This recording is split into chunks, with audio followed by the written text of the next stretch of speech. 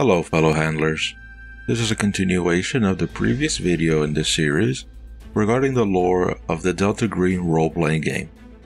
If you have not seen the first video in this series, I would highly recommend it and would be linking it above, as in this episode we are picking up with the political scene beginning to set for World War II, as many pieces started to shift in Europe around the unnatural, whether they be old forces reuniting under new banners, or brand new organizations dedicated to the study and exploitation of those forces beyond human understanding.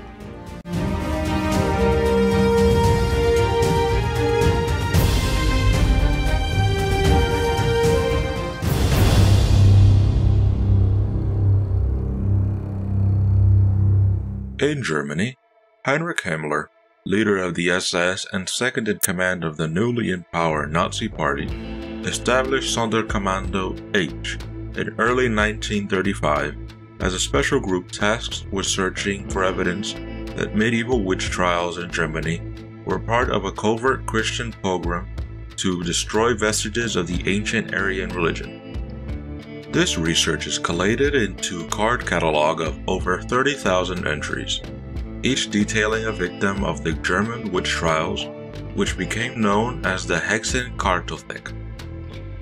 4 years later, in 1939, having discovered an arcane formula for the resuscitating of vital salts during their research of medieval records, a section of Sonderkommando H uses the formula to revive the corpse of Jürgen Tess, a 17th century sorcerer. Heinrich Himmler immediately orders the creation of the Karotechia, a special department answerable only to the Reichsfuhrer SS to research and exploit the occult for military purposes.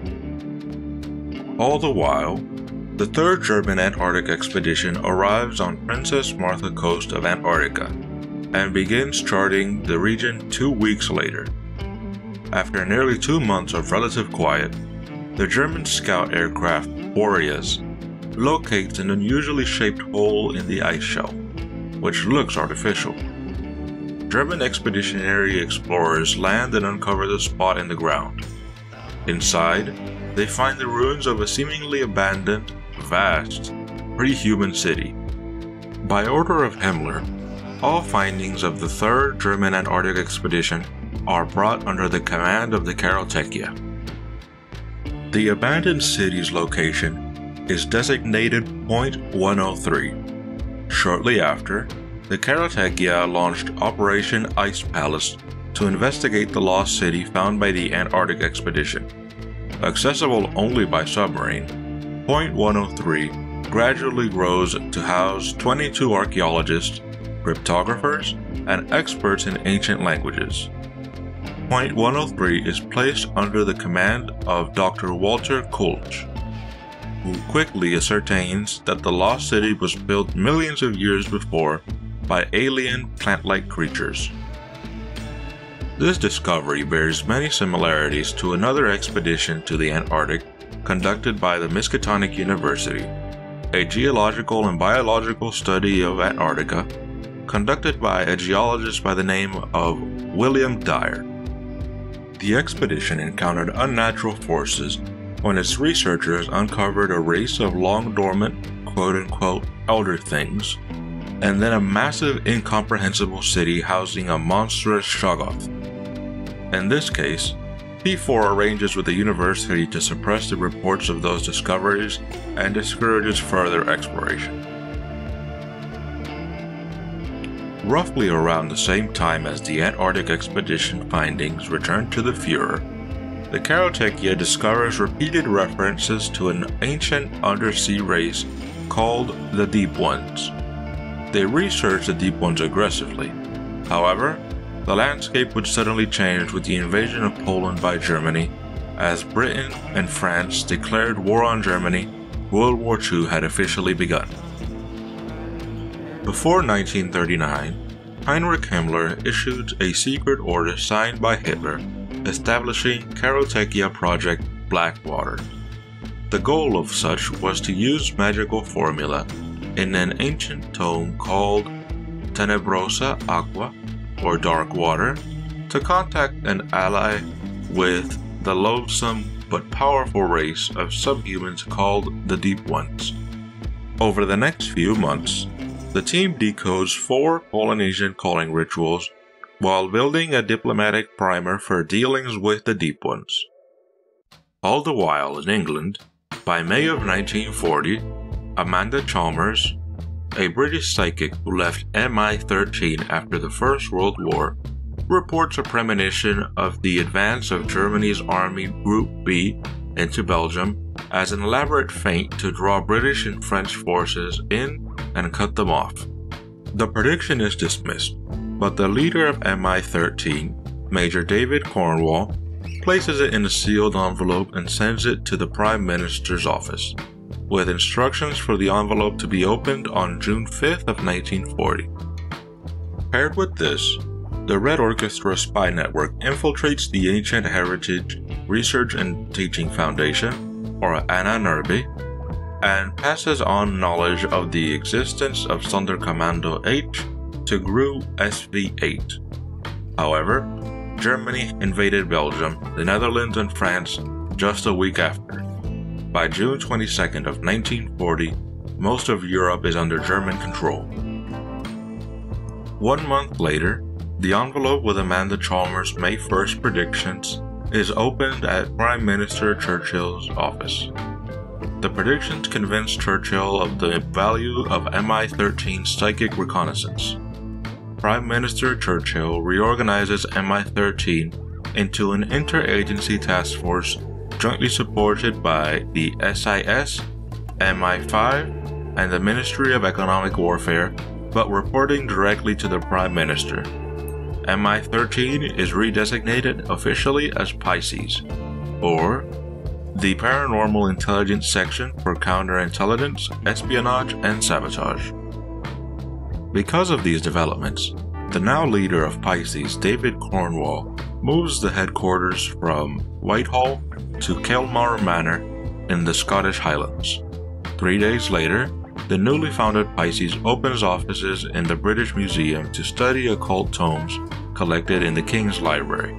Over the next 3 years, 12 books of unnatural significance are researched, including the Latin Necronomicon and the Nicotic manuscripts. Studies provide mixed results at best, as 5 researchers go insane throughout the war, 1 commits suicide, and another disappears in the London Underground. Shifting back to the Karotechia, after almost a year of work, Operation Darkwater relocates from Offenburg to Cap de la Hague on the Normandy coast, following a lead in the Tenebrosa Aqua about a Deep One colony in that area. A large 40-man facility is constructed and guarded by Wehrmacht troops and nicknamed the Boathouse, due to the mistaken impression that it houses a mine-laying operation. The Karotechia orders the SS to divert over 1,000 Jewish prisoners headed for labor camps near Krakow to Cap de la Hague, Normandy, France, so that they might serve as supposed test subjects, tragically being sacrificed to the foul Deep Ones. Operation Darkwater's first experiment succeeds, as a section of water off Cap de la Hague begins to grow a vivid greenish blue following the use of one of the calling rituals found in the Tenebrosa Aqua. The episode is captured on camera by a Wehrmacht film crew, and samples of the water and strange algae that produce the glow are sent to the Stuttgart Technical College. On a beach off Cap de la Hague, Operation Darkwater successfully calls a Deep One named Cloud and proposes an alliance between the Nazis and the Deep Ones. Cloud instructs them to use the calling ritual again at the next new moon and bring sacrifices. And 4 days later, the Karotechia complied, as Operation Darkwater sacrificed 37 mentally ill men and children to the Deep Ones in the first of several such exchanges. Henry, the most human-looking of the Deep Ones, remains an emissary to present their terms, an 800-mile stretch of the French shore, as well as human women to serve as surface breeding stock, in exchange for a commitment by the Deep Ones to bring a halt to all movement on the seas. After 1 week, Henry returns to his family, and the pattern of call and sacrifice continue for the next 19 months, with neither side closer to an agreement. SS Standartenführer Karl Ohlendorf of the Karotechia is personally assigned by Heinrich Himmler to take part in Project Ice Palace due to Ohlendorf's career as a mining and combat engineer, along with an amateur archaeologist and youth in the Bavarian Alps. Ohlendorf set sail aboard the commerce raider Atlantis and later makes a mid-ocean transfer onto the submarine U-118, and 4 months later, Karl Ohlendorf arrived at Point 103 in Antarctica with his combat engineers. On New Year's of 1942, at Point 103, Karl Ohlendorf unearths an ancient power source he names the Thule Generator, allowing a wide-scale expansion of the base. A labor force of concentration camp prisoners is transported to Point 103 to support this expansion, and, after Ohlendorf learns that the Thule Generator requires regular feeding, he orders the prisoners to be used as fuel for his machine. 4 days later, the Karotechia acquire a translation of inscribed shards held by an African tribe and believed to have been initially written by a long-extinct alien race. The book is transported to Point 103, where it proves invaluable in deciphering the murals that line the walls of the ancient underground necropolis. Back in Germany, on April 7th of 1942, 16 prisoners were selected from Niederhagen and Sachsenhausen concentration camps due to their labor experience, were brought to Wewelsburg Castle to complete a rush construction job under the order of Hermann Bartels, the castle's chief architect and a member of the Karotechia. For 21 days, the prisoners worked literally under the gun to the odd specifications provided. This involved digging a 6-meter square cell beneath the Reichsführerszimmer room, the smelting of gold and silver to set in a precise pattern within the rock, as well as following dozens of overly specific instructions provided with hand-drawn diagrams. When the prisoner work crew was finished on April 28th of 1942, they were executed inside the cell. No witnesses remain, and all records of the Karotechia were destroyed. Simultaneously in Russia, a subset program of the People's Commissariat dedicated to occult research, independent of GRU SV-8, begins experimentation on proto-humans, later identified as ghouls, that have been captured for the study of their superhuman abilities. As a breeding facility is established outside of Guryev on the Caspian Sea, the researchers discovered that a cult has emerged among ghouls in the Soviet Union that worshipped Stalin as the Great Provider. About a year later, after the Nazi siege of Leningrad, GRU SV-8 responds to reports of cannibalistic creatures bearing the same kind of necrophagous tendencies as those witnessed during the Russian Civil War. During their investigation, SV-8 uncovers counterintelligence friendlies under the umbrella of SMERSH, capturing and interrogating these unnatural creatures. SV-8 races to eliminate every ghoul in the city before they are recovered as specimens for SMERSH research. Meanwhile in America, even before the Japanese attack on Pearl Harbor, President Franklin D. Roosevelt had been consulting with Colonel J. Wild Bill Donovan, a Congressional Medal of Honor winner and Wall Street lawyer, to organize a covert warfare arm of the U.S. military. As early as 1939, Donovan was scouting Ivy League universities, military intelligence branches, and prisons for the requisite talent, even visiting England to obtain advice of the English Secret Intelligence Service. In June of 1942, the new intelligence service was christened the Office of Strategic Services, or OSS. It answered directly to the Joint Chiefs of Staff, and while its purpose was military intelligence, it was staffed by many civilians. FBI Director J. Edgar Hoover prevented the OSS from operating in the United States or Latin America, and General Douglas MacArthur similarly resisted the OSS acting in his Pacific theater.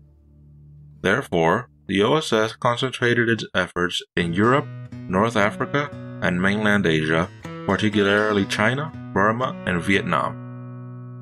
On February 12, 1942, Donovan, promoted to Major General, was approached and briefed by Lieutenant Commander Martin Cook of P4. Lieutenant Commander Cook made Donovan aware of the Nazis' intense interest in the occult.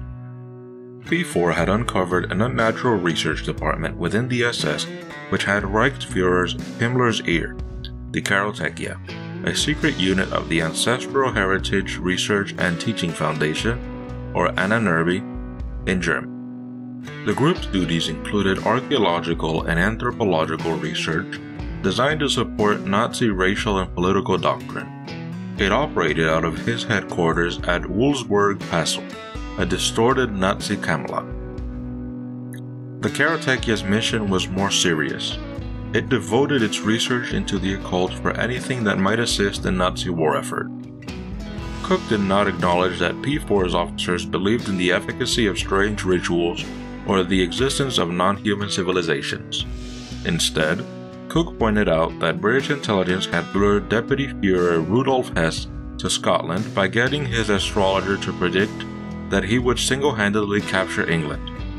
Cook also pointed out Himmler's personal interest in the occult, as well as superstitions held by high-ranking Japanese militarists. These, he claimed, could be exploited as a potent tool in the war effort. Donovan was so impressed, he immediately moved to have P4 fully incorporated into the OSS, and Cook agreed. While P4 remained its official designation, the new group was giving a special security clearance, Delta Green.